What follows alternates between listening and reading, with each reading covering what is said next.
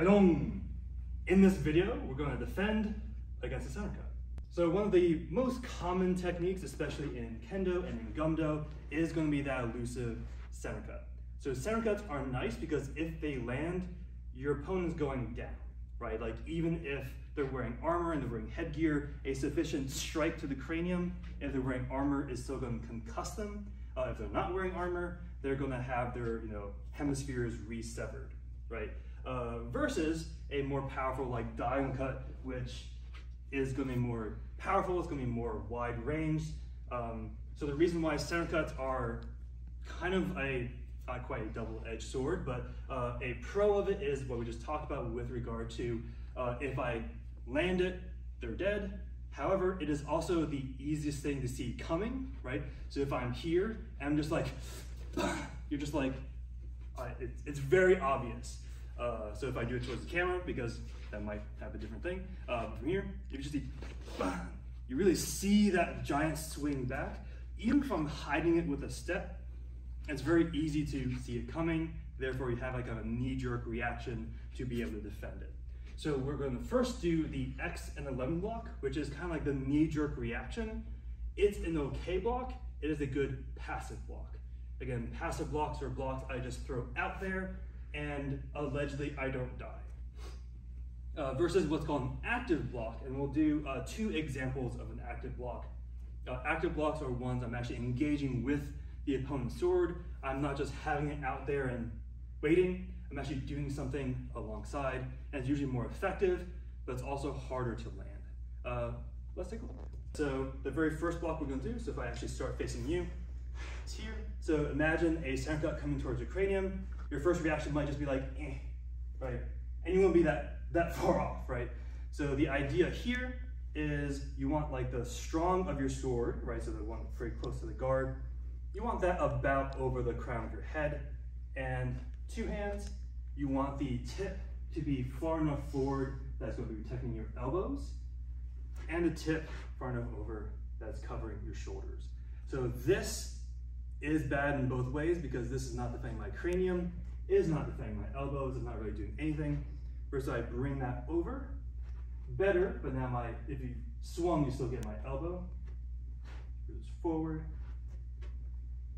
This is nice, right? So again, this is going to be a passive block. I hold this out there, and it's going to defend whatever's coming, but it's not going to be as effective as others. So 11 block because it makes an 11 with your arms, versus the X block because it makes an X with your arms. So if we do that, right? So for now, it's a nice, consistent drill. He's going to slide forward with center cuts.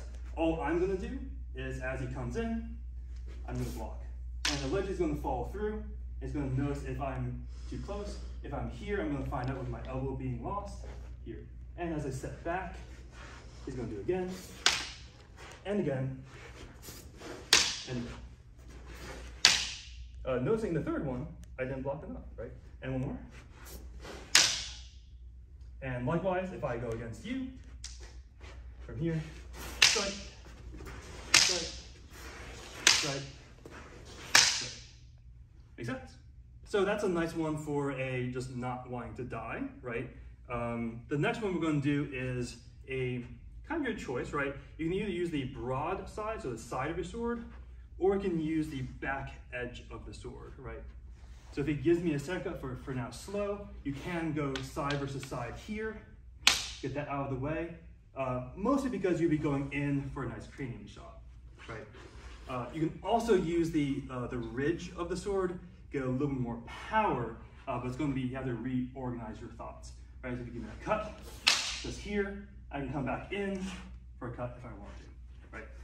So let's just do that. So I'll do one set of broad and one set of the ridge, right? So if you give me that center cut, the broad side, right? Because I really want to be in my cutting distance. So I can kind of slide back and give them space. Try both sides, right? So if you give me that center cut, so broad side and back. Broad side and back. Broad side and back. We'll do one more. Broad side and back. And likewise, if you're feeling up to it, I can do center cuts. So broad side and back. Broad side and back. Broad side and back. And one more. Broad side and versus the ridge, you're gonna notice that the sword does something slightly different.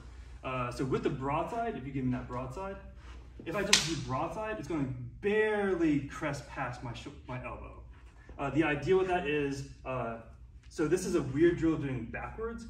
In theory, what would happen is I see you doing a center cut, and I'd be like, bang, whoop, that's really close now. I would see you giving the center cut, I would come in this way. So I don't need to have a lot of space. It's a close range strike. Versus ridge hand, so if you give me that center cut using the back, bang, he's gonna be a lot more open, but now I have to come back in this way. Let's do a few of those, again, trying both sides. So if you give me a center cut, so one,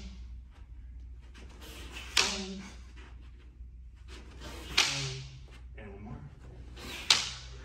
And likewise, if I do the same, so strike, and strike. Make sense? And the last one we're going to do for today is going to be a lot more advanced. This is not something I would recommend for anyone if it's like your first month or half a year. Like once you kind of get used to the mechanics of it, then you can kind of play with this one.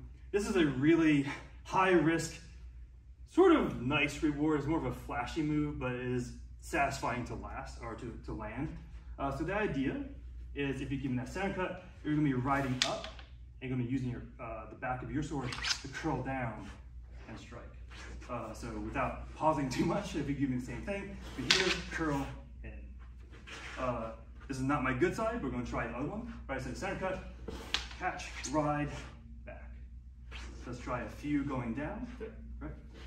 In, back, here, drop. In, back, here, drop. In, back, here, drop. And one more. And if you're feeling upward, shaft back. From here, coming in that way, and coming in that way, and coming in. Yeah. And one thing that actually at this point you're going to be noticing that we're using these guys and not the kind of hyper soft safety swords. So obviously assume all risk yourselves because I don't want to be responsible. I would highly recommend if you and your partner are consenting to this, use something a little bit more threatening, because if we both had those really padded, super safe safety swords, like if I get hit, I might like just giggle. It's like, oh, like you got me, ha ha ha. You're not really learning, right? As well. Versus if we kind of mess up and you're like, bang, like, okay, what'd I do? Okay, I need to not do that again. So in general, I recommend if you want to use mukum, you can, so like our wooden swords, but it's up to you. So obviously I highly recommend gloves, especially if you're doing this correctly. But one reason I'm bringing that up is you want to make sure that your partner's doing you a solid and actually trying to actually strike you. Because there's this kind of weird thing with, especially martial arts, where you want the other person to look really good. So like if I'm here, actually if you turn this way, so we're a little bit closer on. So in theory, I want to strike his cranium whenever he blocks, right? Versus, if I want to make him look good and I see him doing like an extra 11 block, for example, I'll be like, all right, if I really aim for his head, maybe this won't work. I'm going to aim off to the side here. Look, you blocked it. Versus, if I consistently aim for his head, he's going to learn whether or not it works, right? So if I keep on striking towards the head, he's going to learn like, oh, well, if I have my sword up and we block, okay, I might slide in this way, but then maybe he can do, all sorts of fun that way.